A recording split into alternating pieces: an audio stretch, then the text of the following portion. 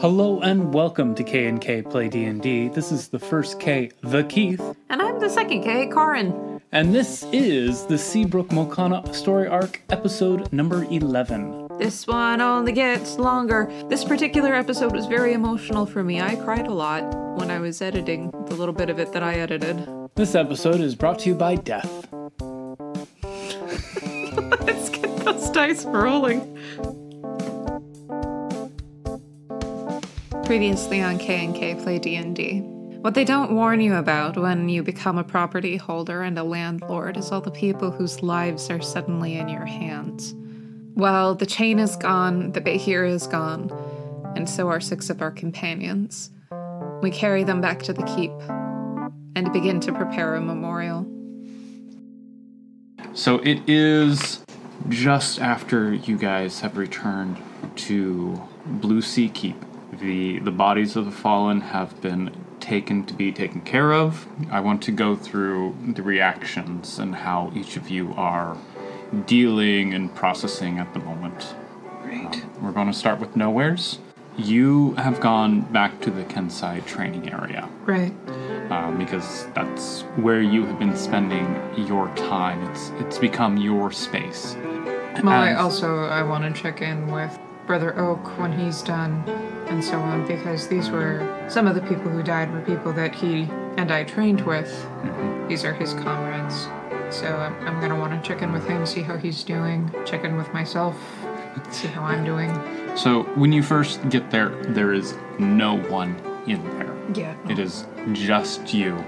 That's understandable.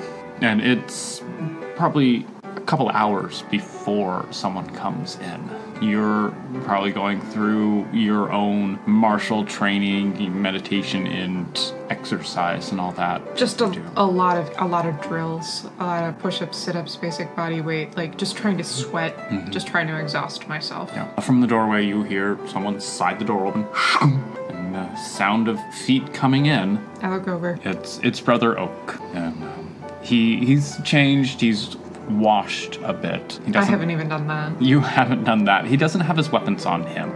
Do you want to do an insight or anything? No, I'll just ask him directly. I'm dripping sweat and disgusting, so I grab a towel and kind of wipe off my face and, hey. How you doing, boy? I was about to ask you the same thing. I asked you first. I'm okay. Yeah? I'll be okay. I'm sorry for your loss. His face splits into a smirk. Thank you. Given where I come from, I'm probably best off because this sort of thing happens. But thank you. They were good folk, all of them. If there's anything that I can do, you'll let me know, right? Of course. It's probably going to be bashing at each other. I can stand up to that. Yeah, I can stand up for that. So can I. But not today. Understood. You are an absolute mess. Yeah. Okay, do this for me. Wash. That good, huh? Wash yourself. And then, when we gather tonight, I don't know how to say this to a man like you or me. Dress like a normal person, out of respect. You mean no armor? Yeah. Yeah, understood. Okay. Different sort of funeral rites out here than I'm used to. Same here. But they're still good in what they are. Okay. Do you know what time they're going to be doing things? Oh, you'll know. All right. Well, yeah. Yes, sir, I will. All right. And Oak tends to the rooms as you leave. Okay. Frankie and Tarur. In the mess of things, Tarur had been holding on to Frankie, talking for her. As they're directing people and getting things set up, Frankie takes like a fistful of Tarur's tunic and just, we need to talk to Brother Tumbleian. Yeah, your office or his? Let's do yours. Okay. So they go up to her office and Tarur has one of the clerks call Brother Tumbleian. So after probably half an hour, Tumbleian comes in as Tumbleian as ever. He looks unflappable. He looks as put together as he's always been. You cannot tell that something has happened to his monastery here. He walks in and gives the two of you a little smile and comes up to you, Frankie, and is offering to give you a hug without saying anything. I will accept, but only briefly. Yep.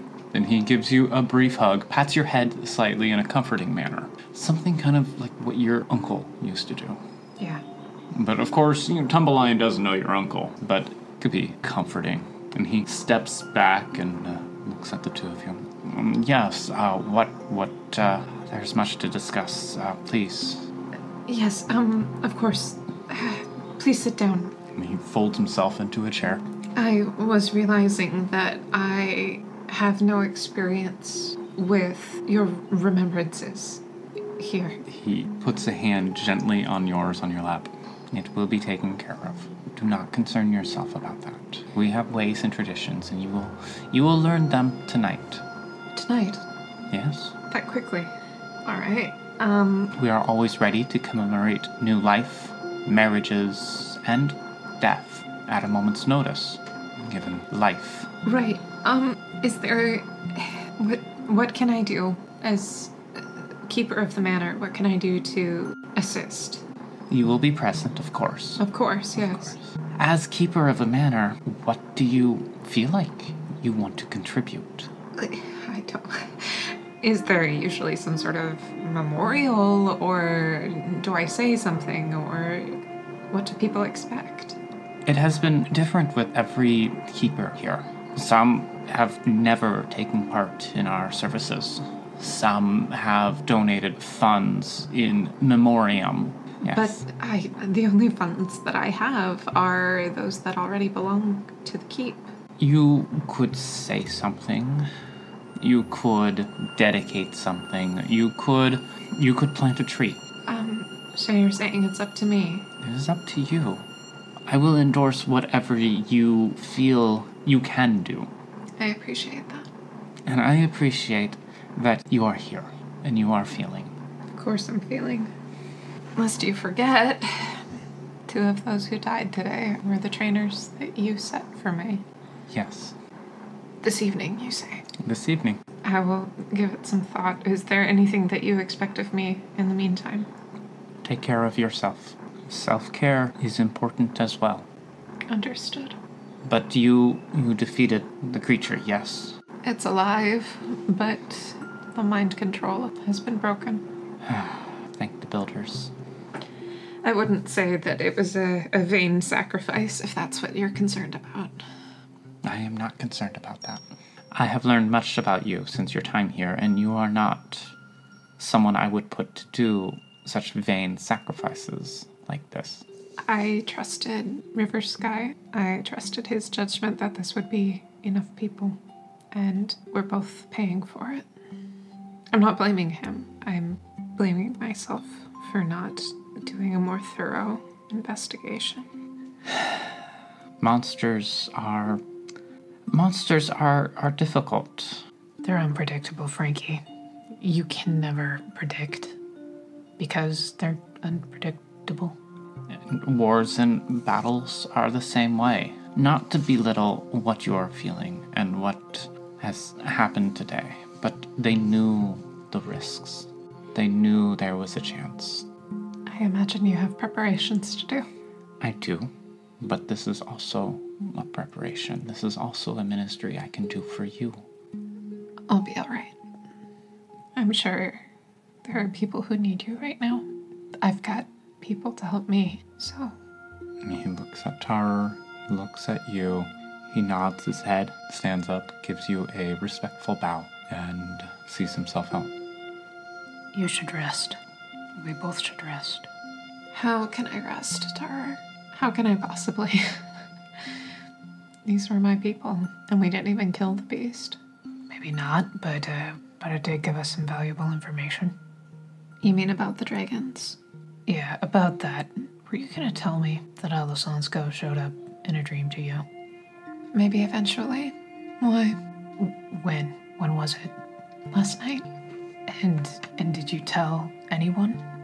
I mean, I don't imagine you'd probably tell Runt, but I mean, did you tell Nowheres? Did you tell Tumble Lion? Did you tell anyone? The morning before going to fight a Behir? No, of course I didn't. Who would I have told? And to what end? I mean, he knows we're here. He's going to come eventually. But this morning wasn't the time to worry about it. What do you mean he knows we're here? He told me the exact name of this village. He knows we're here. And he knows who I am. He knows both of the names I've used here. So, that dream that Anna had about Jolg and Fjordtaker. Yes, I imagine they both work for Alasonsko. That's my theory anyway. Tarur lowers himself down next to her. Heads both kind of rested back, just staring at nothing. This town can't handle a dragon attack. This town can't handle a Behir attack. The Behir said there was a blue dragon. Yeah, and a silver one. What do you make of that? I have no idea. I mean, I think that we would know if there were dragons running around, wouldn't we? I mean, no, not necessarily. What? Why? Dragons can take humanoid form, Frankie. They what? Frankie, this is pretty common knowledge. Dragons could take humanoid form. It could be anyone. Oh my god. Is there a way to tell? Only in the magic that they use, I guess. Primeval awareness, Tarur. Do I have that? I do have that. It's a class feature, but you would be using a spell slot to do it. Give me a second. And Tarur sits back, and he allows his awareness to extend, closes his eyes, and takes a few deep breaths, and lets his awareness expand. Okay. Does he sense anything? Your awareness expands past your body, past the room, through the keep, and into the lands around, and going into a mist taking up an entire mile around you. And as you concentrate, feeling the land, feeling the creatures there, you do feel the presence of a dragon within a mile of you. Just one, though. Just one. Is the town within a mile? No. The town is just on the edge. Okay. But I could feel one. You can feel one dragon. Can I tell how close it is? It's within a mile. Well, within that mile of range. Yeah, it's one of them anyway is very close. How close are we talking? Like somewhere on the property. I would say if you want to take between 5 and 10 minutes of deep concentration on this, I would allow you to find it closer to you. Okay, so yeah, let's do that. Tarur tells her, yeah, just give me a few more minutes and I'll try to pinpoint. And so they sort of just lean back into each other, shoulders slumped, and Tarur closes his eyes to concentrate, and Frankie just waits. Just waits. All right. 10 minutes pass, and you feel the draconic presence is within the walls of the keep. Holy crap. And again, you cannot tell what color it is, who it is, their motivations or anything, but you just know that there is a draconic presence within the keep's walls. The Behir said silver and blue. There is a big-ass difference between those two things. There is. You also don't know if it's an ancient or a vermling. Right, like no idea. We are screwed if it is a blue dragon. Inside the keep, we are absolutely screwed. Behir also said that only Frankie smelled of the blue dragon. Mm-hmm. So it means it's somebody that I have not had a lot of contact with, but she has. Probably. If it's the blue. Right, that's what I mean, yeah. It also said you smelled of the silver. Yeah. A little bit, yeah. That's as far as I can go. I'm starting to get a headache. My eyes hurt even though they've been closed. So I open my eyes, take a deep breath. I feel a little woozy. I'm not used to doing this. No, you're not. You have not used this trait since coming to Patchwork. Right. And I turn to Frankie and she's asleep on my shoulder. So I decide not to wake her. And I think I'll give her half an hour. I'll give her some time, and promptly fall asleep with her.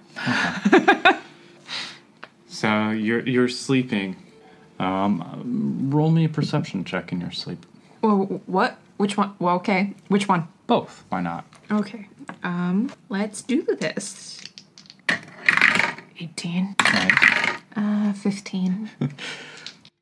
Dad? Not now, buddy. I'm sleeping. Yeah. With Francesca? I thought you two hated each other. Oh, what time is it? I don't know. Hey, buddy. And as you look around, you find yourself in a foresty campsite. Okay. You're sitting on your bedroll. Frankie is curled up next to you, and Kale, in an ethereal-like form, is across from a very low-burning fire. Okay. Frankie's had a tough day. I kind of heard. Heard? I met someone who's allowing me to do this. To do what? Speak to you, try to find you, Dad. Oh, this is real. Dad, yes. What did you think this was? It's all a dream. It's all a dream. No, Dad, this is a real dream. I'm back home. Yeah. In a campsite. Yeah. With last breath and peace and glory. They're asleep right now. Okay. And this stranger is allowing me to do this, to speak to you. What's, Can I roll an insight check real quick? Go for it. I want to make sure that it actually is Kale. 17. It's Kale, all the way down to his freckles and scar by his left ear. Like, you can't be too cautious when there are dragons running around. Yeah. What's the name of the person who's helping you do this? Kasai? Okay. All right. Yeah, Frankie's had a rough day. I'm sorry. Yeah, me too. You look taller. Been growing. A little bit. You look tired. I am. So you're with the tieflings. Yeah. When you and Nowhere's disappeared, they came to me. That's Took nice me of in. them. Good. Last breath kind of led the charge because she knew why. Okay. Yeah. She's good people. She's good people. Yeah. Bit rough, but she's... No, she's a delicate flower. You met Kasai. Yeah. How? He and this other guy in a funny hat walked into our camp one day. Just walked right in. Walked right in. There was, like, snowflakes and stuff. Mm-hmm. I'm familiar. And told me you were in patchwork. Yep. And you were helping them. I hope. You can do it, Dad. Thanks. You eating enough? Yeah. You getting enough sleep? Try. Yeah. You close to the war front, or? The horde is pushing towards us, but not as fast as it has in the past. So what's the plan for you? Because you know those tieflings are going to be on the front line. I've signed up to be a scout.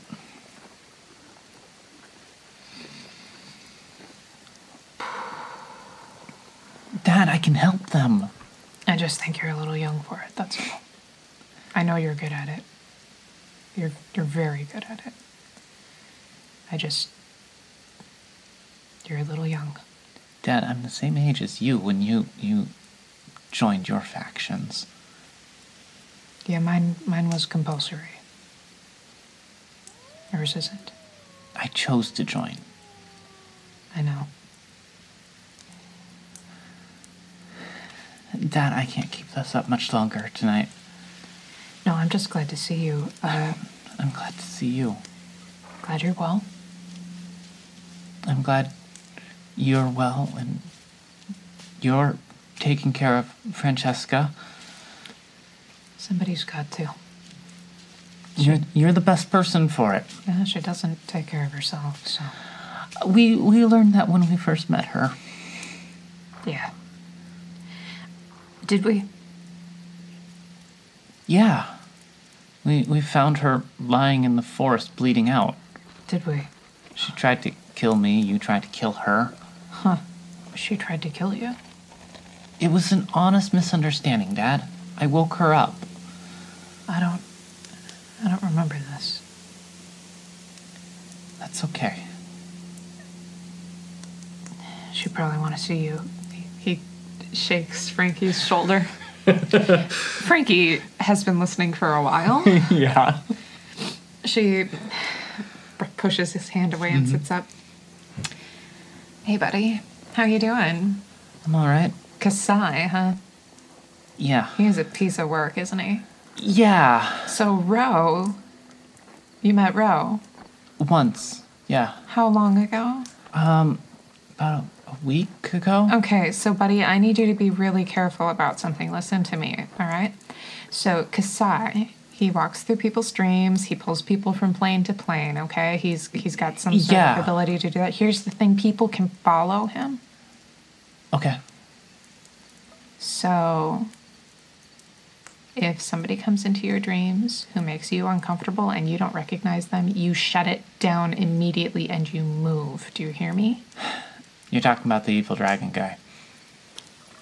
I am, yes. Okay. So, if he shows up, you get out. Do you understand? As far as you can. Yeah. Just keep moving. Okay. You're too young to be a scout. Rolls his eyes. You are a young man. You should listen to your father. I'm good at it. And the I'm Alliance good at needs killing it. people, too. That doesn't mean that I started at too late an age. There are things that you can be too young to do, buddy. The Alliance needs help right now. Everyone needs help, Kale. Who do you report to? Who's your officer? Last breath. Oh, damn it. Well, there's no helping it. She wouldn't know. She doesn't have kids. All right, you listen to me. You be extra careful out there. You be as wily and slippery as you possibly can be. You just be like a little snake or something. He gets a little smile. Of course. And Tarur, do something about your son. He's making me anxious. If there's anything that you think that I can do from another plane, I mean, like, I'm all ears to your ideas. Kale, honey, please be careful. I will. I have to go now. But you guys be careful too. Okay? And if you feel unsafe, I would much rather not see you in a dream than have you come and risk something. Okay? Yeah. Take care of the others too. I miss them as well. We'll do our best. Yeah, we'll do our best, buddy. Tell Runt I miss his goulash. I will. Okay. I gotta go. All right. And it fades. And you guys wake up in Frankie's office. He's a good kid. Yeah.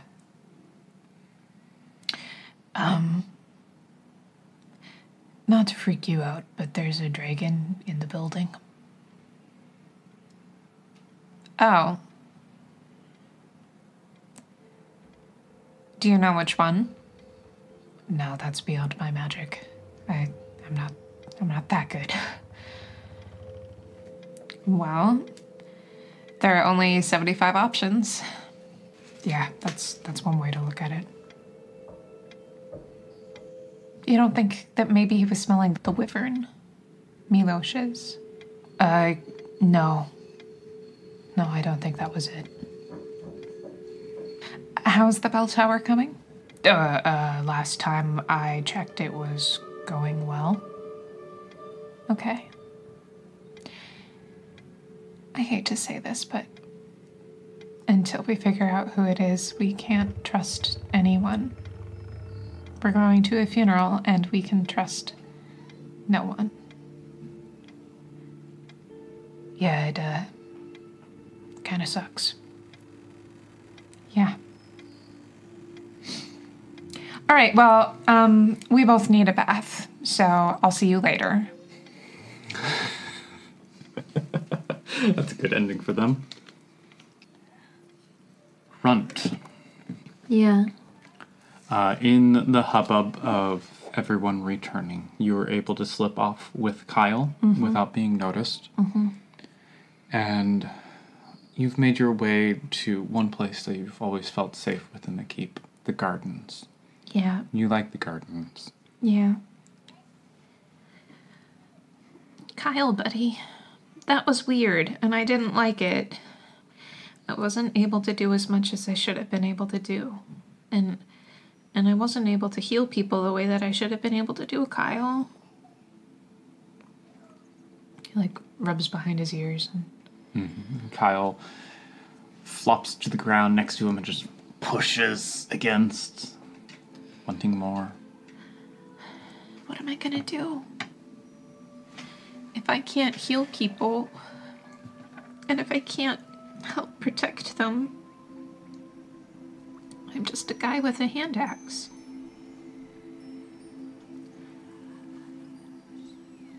I wonder if this is what John was talking about.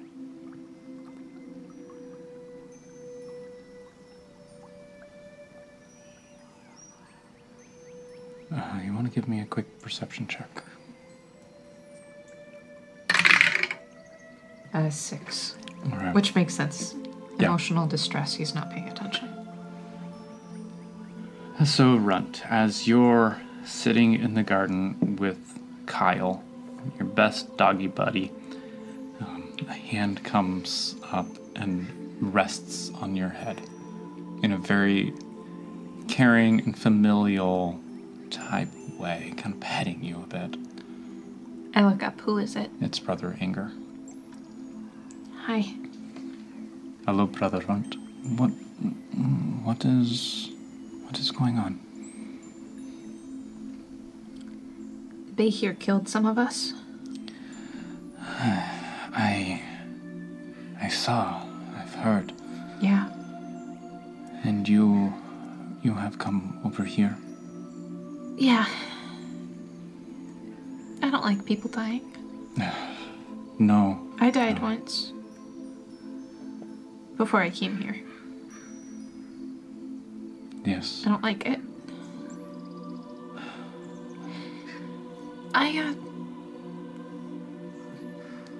When's the funeral? Tonight. Yeah, I should get ready. Brother Runt, is something else bothering you? Is 6 people dying not enough reason to be bothered? Fair. It is a large number. It is. They were really nice. They were my brothers and sisters here. I will miss them fiercely. They just got blown up and just charred by lightning. Yes. And I've seen Tarur uses lightning, but not like that. It was bigger and scarier and destructiver. And it wasn't its fault either. It wasn't? No, somebody was making it do it. It had a big chain on, like the one that Joel has, that made Nor's hit Tarur. Oh. Those chains make people do things they don't want to do, and the bay here had one of those around its neck. It wasn't its fault. I have heard of chains like that. They are nasty. And then he talked with Frankie and Tarur, and they wouldn't tell us what they said. I am sorry. They let it go. They just let it go. It killed 6 people, and they just let it go. Which I understand, like, it wasn't its fault that it killed them. It didn't know what it was doing, but it didn't apologize or anything. And we gave it cows to eat. We gave it food, and it didn't even apologize for killing. poor people. Brother Anger kneels down and wraps his long arms around you, Runt, pulling you tight. And I've never seen Frankie scared. She doesn't get scared. No, it is hard when we see strong people scared. Two of the people who died are the people who have been training her so that she can do her job better, so that she can fulfill the contract that she made. And now they're dead.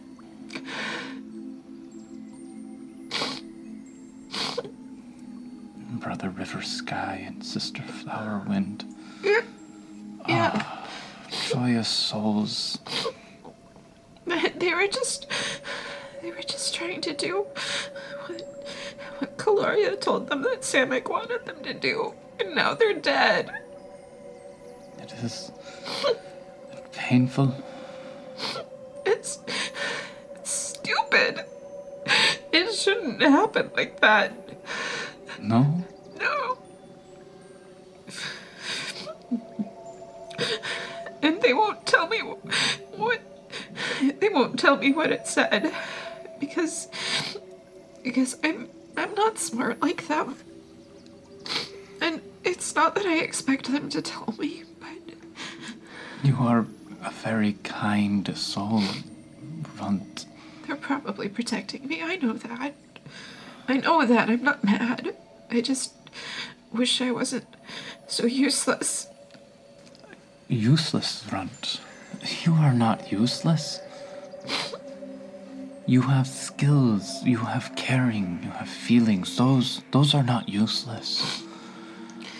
They won't do people much good against a lightning animal. Or against a dragon.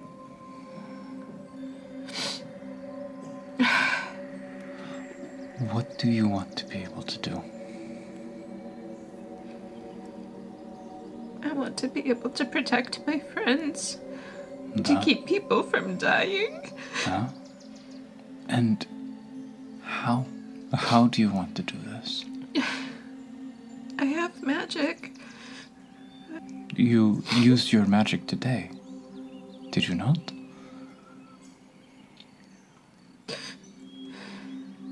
I tried. Did the creature escape your magic? Avoid it?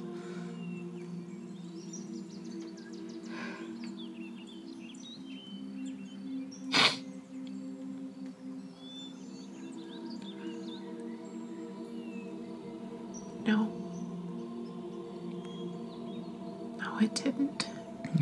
What happened, my friend? Nothing. I don't understand. Nothing? I just saw 6 people die. Yes. Of course, I'm gonna want to be stronger. Because I don't want to see that again. But now's not the time to talk about it. All right. I should have been learning more spells. I should have been in the library.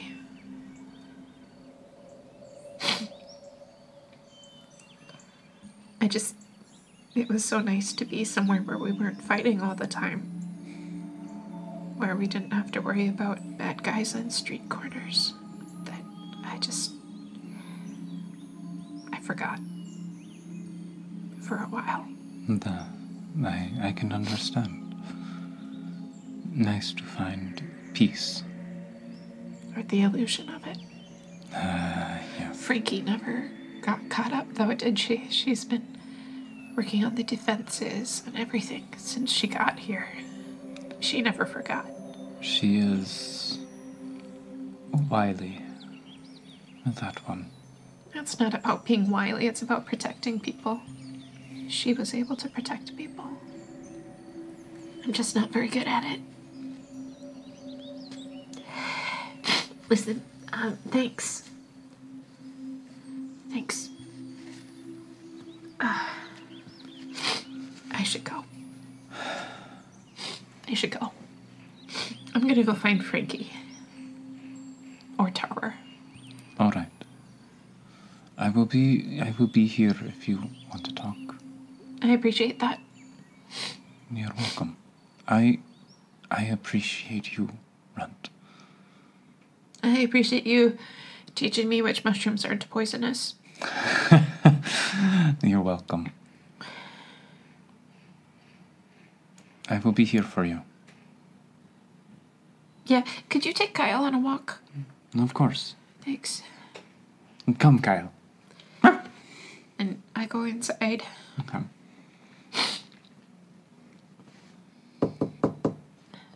Come in. Hi, Frankie. Oh, buddy, come here. It's not your fault, okay? It's not your fault. Why do you assume that's what's bothering me?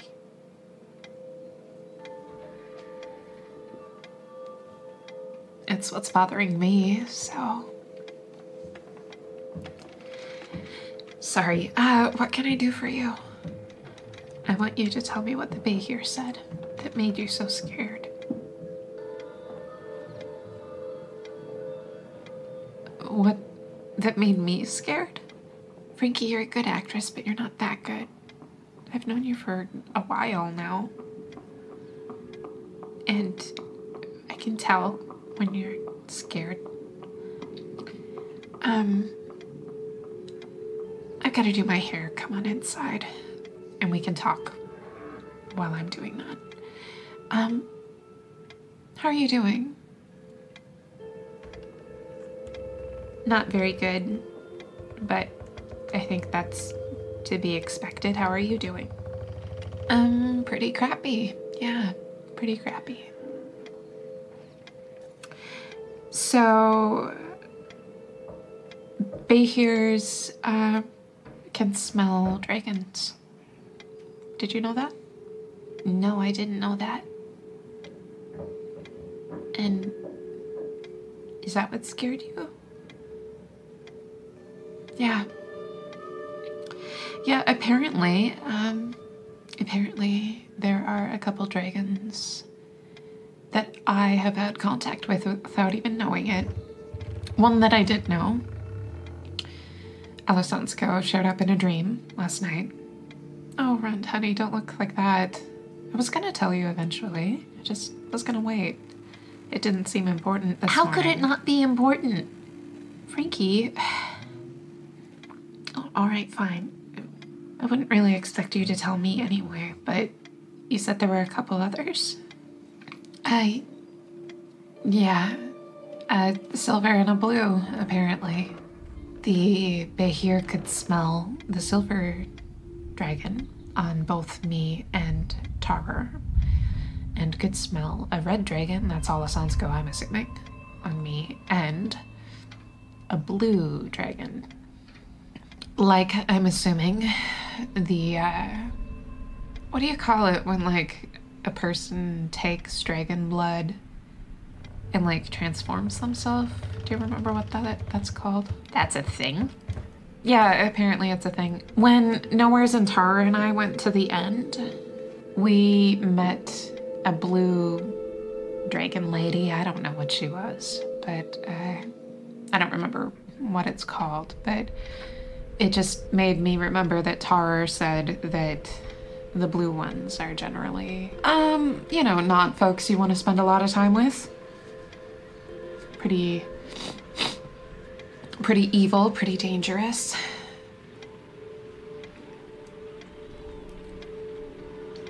And you think there's a connection between that and the one that's here? Well, my hope is just that there was a blue dragon in my dream that I didn't notice, you know? I'm hoping that's all it was. When Tarur, he did a little magic, and he didn't notice. He didn't notice a second dragon, just the one. Even one dragon is a problem. Yeah, Yeah, it is. Particularly because apparently it's somewhere in the keep. It's already infiltrated. So it's probably somebody that we know. Probably, yeah. So, I need you to be doubly careful who you're talking to and what you're saying. Because we can't trust anyone. Oh, you mean because dragons can take humanoid forms? Yeah, how does everybody know about that but me? It's pretty common knowledge, Frankie. I would have thought that you would have... Well, never mind. So don't trust anyone. That's the moral of the story, right? I'm afraid so, yeah. Okay. Well, okay. Was Alessandro scary? He's terrifying. And he knows where we are. Oh. So that's why you've been so worried about the defenses of the city and things. Oh, Runt. If Alessandro comes here, you won't even be able to tell that there was a village. There's nothing we can do. Except pretend. People function better if they think there's hope. At least then they won't despair. Why don't we just evacuate? Runt, honey, this is people's livelihood. They've lived here for generations. The fishing and all of that, like... People won't leave that just because somebody comes to threaten. You've heard them talk. They think that the nobles and all of us outsiders don't understand, and we're just doing our thing and it doesn't affect them. That's what all of the conversations with the village elders have been. Yeah, you have a good point. I haven't actually met any of them yet. Maybe let's keep it that way. Okay. Is there anything that I can do? You can learn how to make really good healing potions, okay? Yeah, I can do that. Only one of them blew up the other day. They said that was pretty good for a first-timer. Yeah, it is pretty good for a first-timer. I had 3 blow up the first time I tried making healing potions. Oh, so that's something that you already do? Have done. You know, back before we came here. Oh, okay. Yeah. Your hair looks nice. Thanks, buddy. I'm gonna go. Okay. I'll see you later. Yeah. Yeah, bye.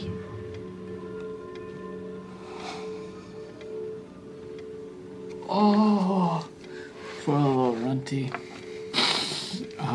Any other touch-ups with your people? Reactions and stuff between your people? I don't know, I'm so dehydrated now.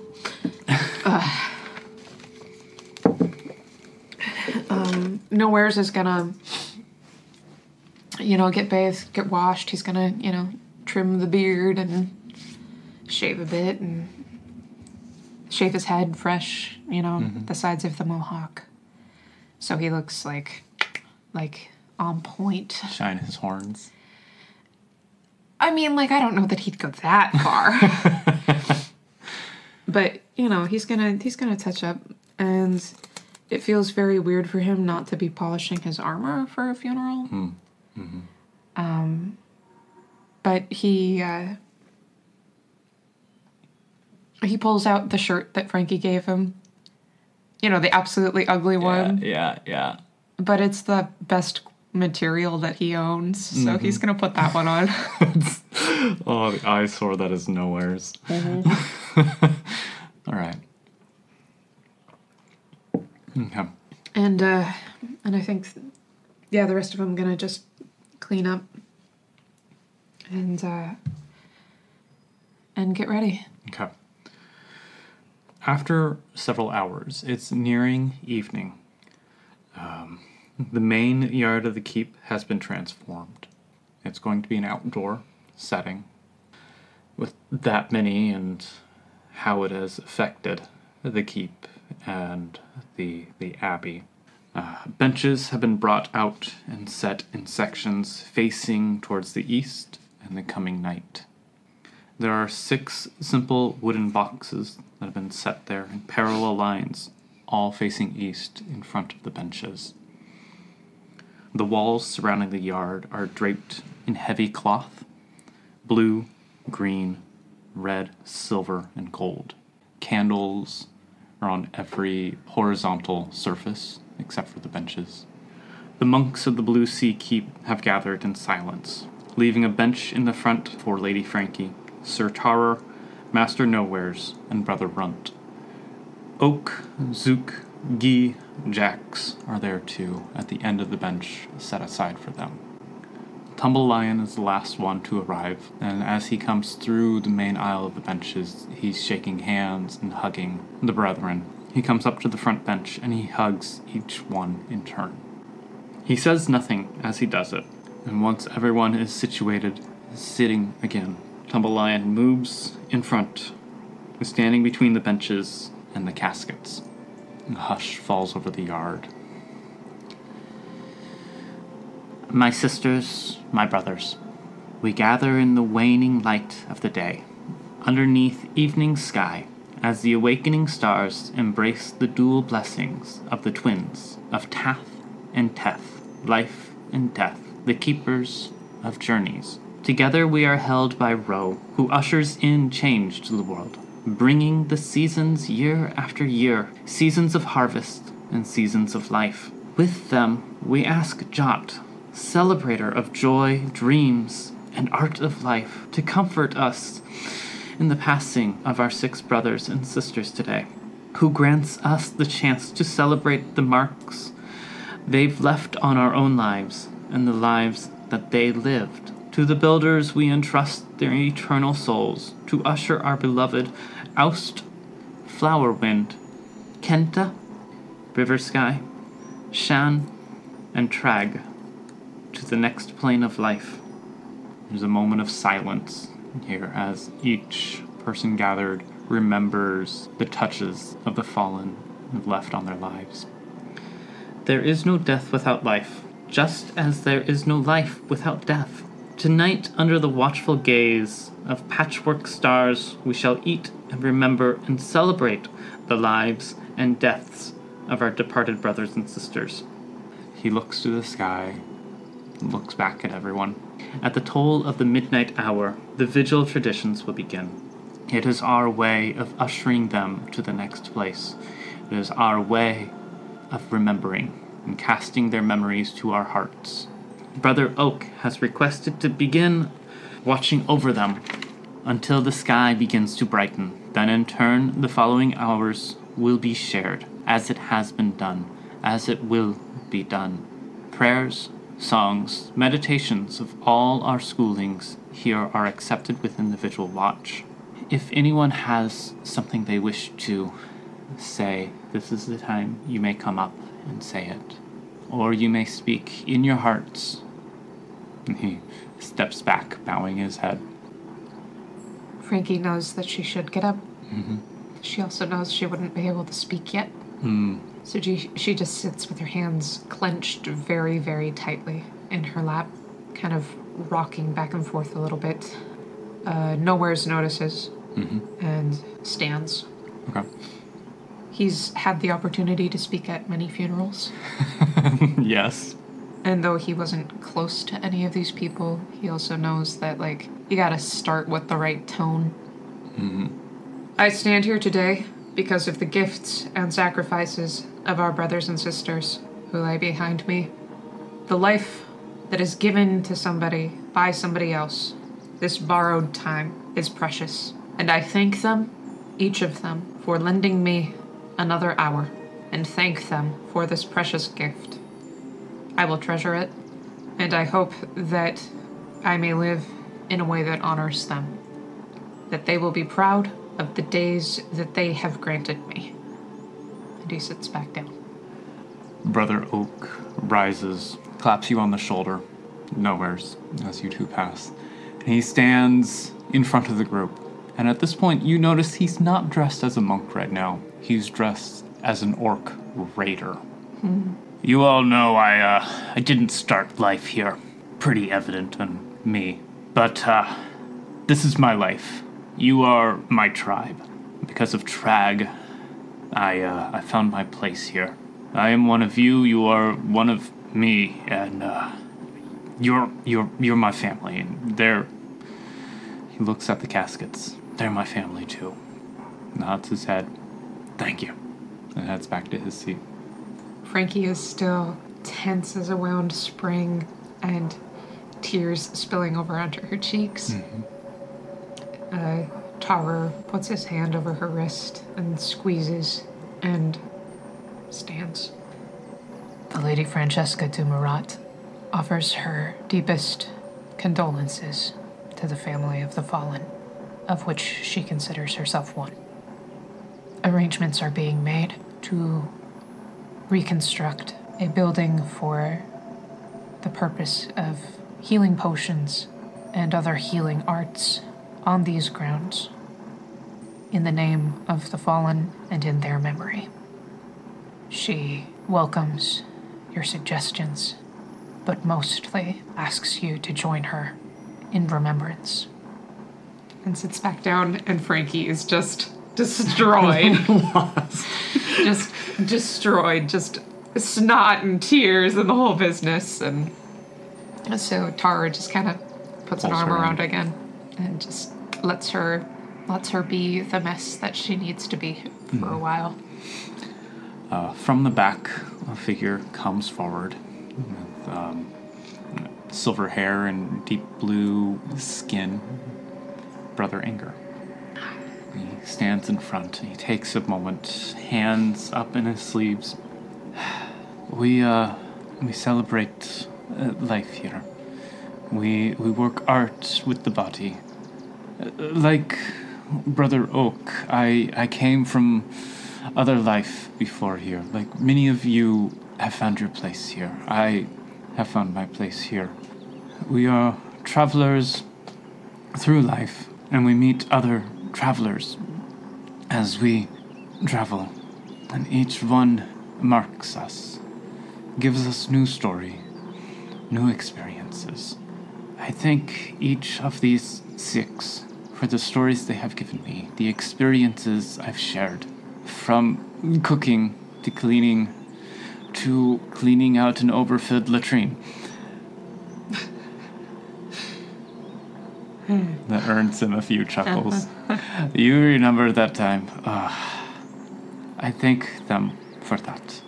And I thank them for what they have done and what they did. And I thank them for letting us come together here to support each other as they go into their next journey, as they go where we have not yet gone. Thank you. Thank you. And he heads back to the back. One by one, other monks come up sharing little stories, little pieces that these 6 have done in their lives. And after maybe 45 minutes of this, different stories, different snippets, seeing how the lives here in the Blue Sea Keep are intertwined, interconnected, and wonderfully wonderful. Tumble Lion steps forward, obviously calming his own emotions. You can see there are tear streaks in his fur. My brothers, my sisters, my family and friends, thank you for everything you have shared this evening. And together, we will share one last feast. We are going to partake in a feast of remembrance, of joy and celebration. We will eat their favorite foods. Yes, there will be some things that we may not like, that they liked, such as very, very fine approximation of elvish dishes, but we will eat them in remembrance of them, and we will celebrate everything. We will celebrate our beloved who are going before us, And at the toll of midnight, the vigil will begin. Please, eat and celebrate. And behind the gathering, there are tables laden with food. And the feast will begin. They all join in, of course. Nowheres approaches Brother Oak. Brother, it would be my honor if you would allow me to sit with you for one of the shifts. All right. It'd be my pleasure to have you. Good. We can even spar if you want. They'd probably get a kick out of that. Yeah, they would. Frankie has dried her eyes. She needed that one big flush of emotion and is now speaking for herself and describing plans for a building with big windows because Flower Wind always liked overlooking the gardens and River Sky always complained that there weren't enough views down towards the village. So the building will have big windows, lots of light, big drying racks for herbs, lots of workspace, many levels, a basement, a second floor. Like she's got big plans. She's pitching it all. Yeah, and she's accepting other ideas. Oh, colored stained glass, for each of them, and so on. Things like that. Yeah. And Runt pushes his food around his plate for a while so that it looks like he's eaten, and then heads inside and goes straight to the library and looks for books that can teach him spells. Okay. And he brings his spell book and his gold ink, one of his jars of gold ink, with him. And there you have it. Another episode of K&K Play D&D is in the books. And that was episode 11 of the Seabrook-Mokana story arc. That was sad. Yeah, it was. I'm not really okay. I'm sorry. But, death happens sometimes. I know. If you are also not okay, you know how to share that with us. That's what social media is for. Or if you want to share your own story deaths in games, you can reach out to us at K&K Play D&D at Facebook, Twitter, Instagram, and Tumblr. And if you want to share what you think Frankie looked like when she was sad, draw me fan art. Please. Music was written by me and the ambient tracks are from tabletopaudio.com. Keith, I'm so sad. Dare. I'm the first K, the Keith. I'm the second K, Karin, signing off. Thank you for listening, and be well.